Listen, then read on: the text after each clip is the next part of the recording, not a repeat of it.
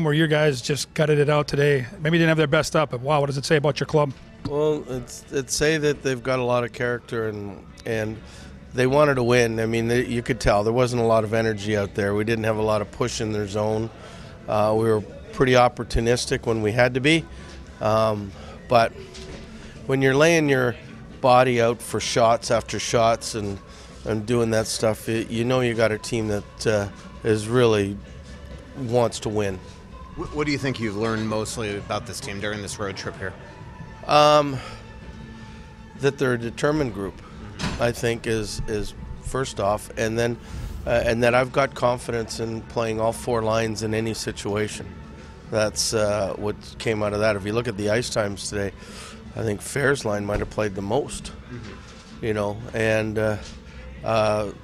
that's good, whether you score or whether you don't. If you do positive things for the team, and you have that four-line mentality and six defense mentality, I think you can do a lot of damage. You talked about Ericsson's response the other night. Was it nice to see him get rewarded finally? I was really happy for him. I mean, he works so hard and wants it so much that for him to score, it's whether it's an open net or whether it's from a foot out, it doesn't matter. I mean, I'm sure it was the same as when Nino scored. It's a lot of relief. How cool was it to see that Sealer kind of had the last laugh there with Perron? I mean, kind of goaded him into a penalty for really the final 10 minutes of the game. And you know what? It's usually the other way around, because I've coached David, and he's very good at being an annoyance and drawing penalties. And I'm sure that's what he tried to do when they both went off. But you know, it didn't work for him tonight. So gratifying was this stretch, just, you know, for the team to kind of find a group, but then to see it pushed you quite up the standings quite a bit.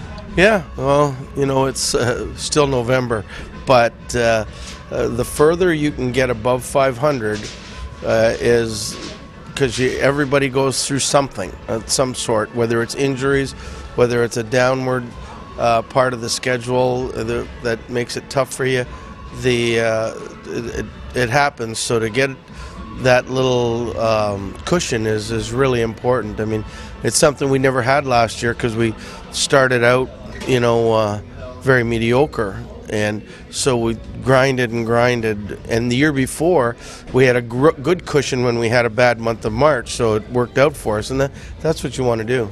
A couple of years ago, you had Randy scoring the way he's been scoring these last few games. Oh, well, he's our best offensive player, so it's pretty cool, but that's what he is. He's a really good hockey player, so that's good.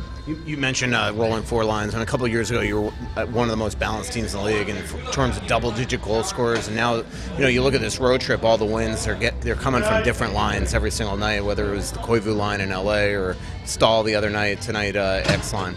From a coach, that's really good. You know, if we can add the power play and penalty killing going great all the time, and you have that, then you got a recipe for a lot of success.